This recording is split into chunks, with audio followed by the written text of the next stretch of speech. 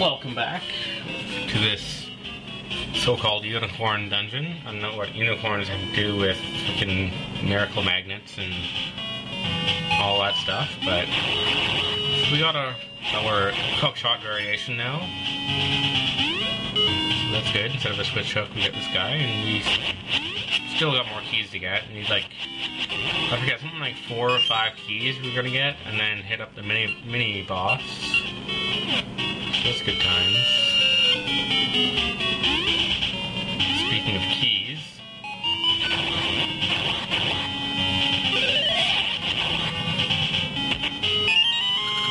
there's one down. So a little bit of backtracking. We're going to pass by the dungeon entrance and several rooms we've been in before. So that's all good. Look at that! Oh ho! Look at me go.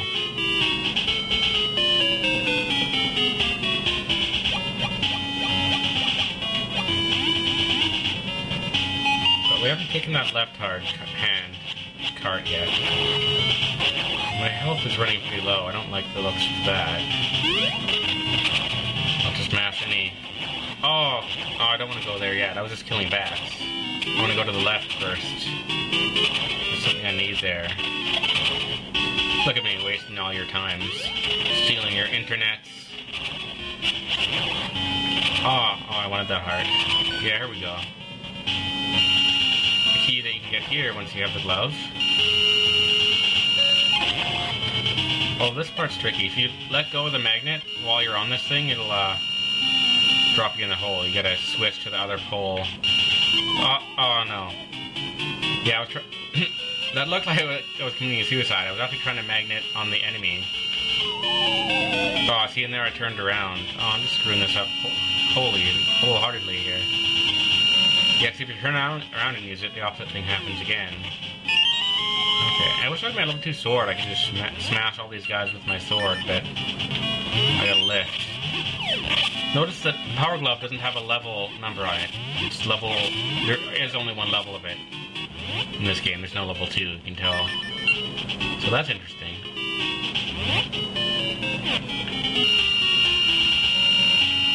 Unlike the shield and the boomerang and the feather, surprisingly. But I think I've mentioned that before, so... Oh, check these two. Yeah, mini-boss isn't hard, it's just a, kill or be killed kind of fight, but it can be painful, so I'm getting ready for that. I guess I should have my glove equipped, but... Okay, now we can go north.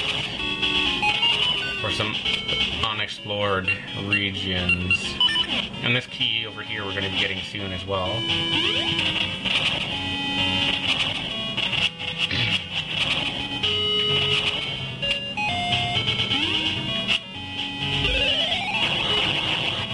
I hate those guys. They latch onto you and you can't move. Oh, and bats when you walk into them because you're being a douche. Anyway. This part's pretty easy. Yeah, there's a magnetic ball in here that appears after you... No, not after you kill that. There we go. But it's pretty easy. You can just move it side to side whenever you want. Do whatever. So we'll be coming in from that door eventually, but not for a while. But just get that out of the way.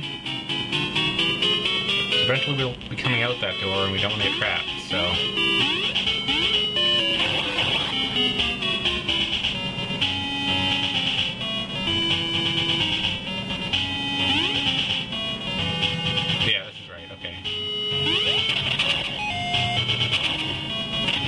More backtracking here. More backtracking. Whoa. Whoa.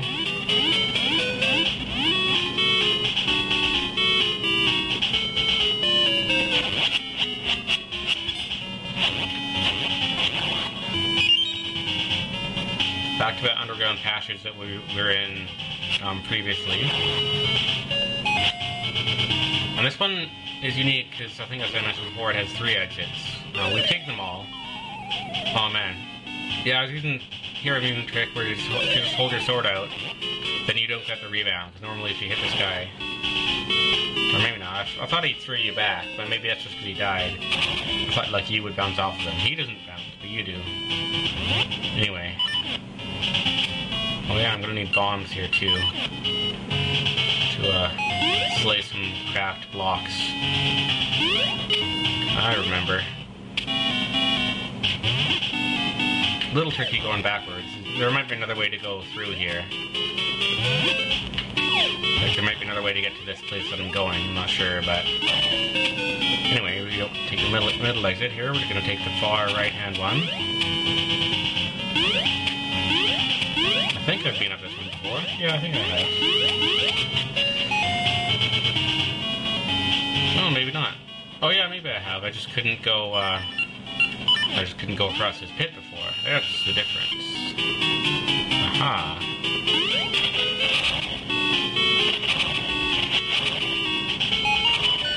That's the difference. And the mini-boss, which I guess I could have hit up earlier at any time. He's just protected by a locked door. And you need the glove to get to him, of course. But I have 4 keys now, so I'm not going to have to backtrack to get all those guys. You could use the Pegasus seeds here to dodge. The shield, I'm pretty sure, is ineffective. Boomerang's ineffective. But I like the feather, because you can just jump over. Pretty much just jump over him. Sometimes you can get in 2 hits if you're in quick enough. Usually it's just 1. Because he's so fast. But you can pretty much jump over him every time.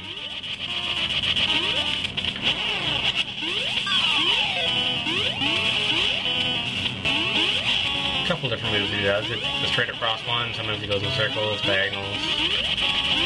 See there he's going kind of in circles around the tiles. So only really deadly the first time you fight him if you're not sure what to do, otherwise he's pretty straightforward. Ow. Or if the tail's on the wrong side, kind of alternates it. This is where all these extra heart pieces come in handy, places like this.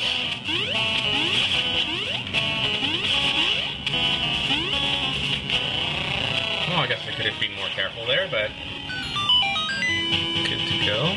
Don't jump in the warp or you won't get your fairy there. I always thought the fairies in this game look more like a bumblebee. They're all crumbled up and funny looking. Anyway. Block over there, but we're not going to go that way yet.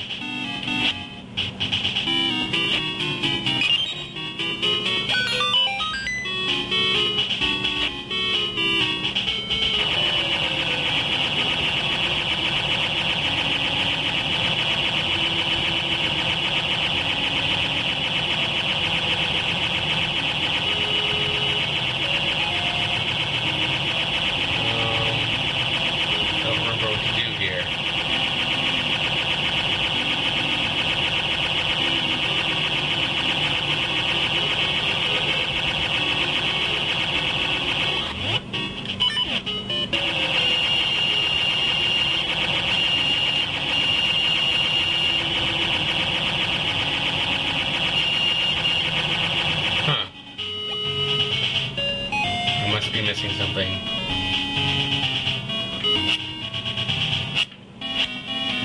I must be missing something. Okay. Wrong way, regardless. I'll have to come back for that later.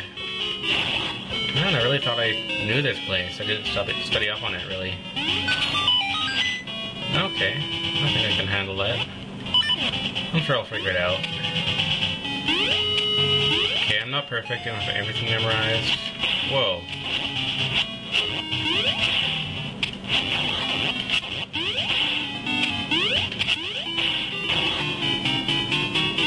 Killing enemies here do anything? I guess not.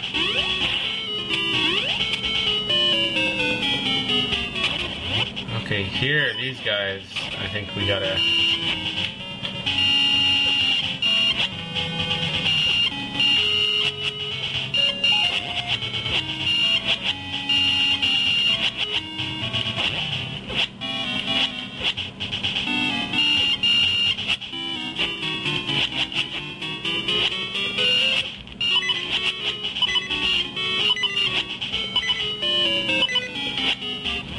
You can use lava to repel and attract them, but it might be safer to have the feather out so you can jump over the fireballs.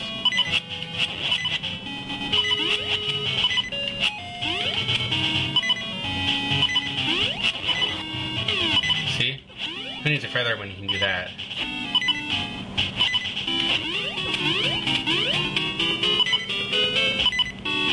Wow, whoa, I'm out of time here.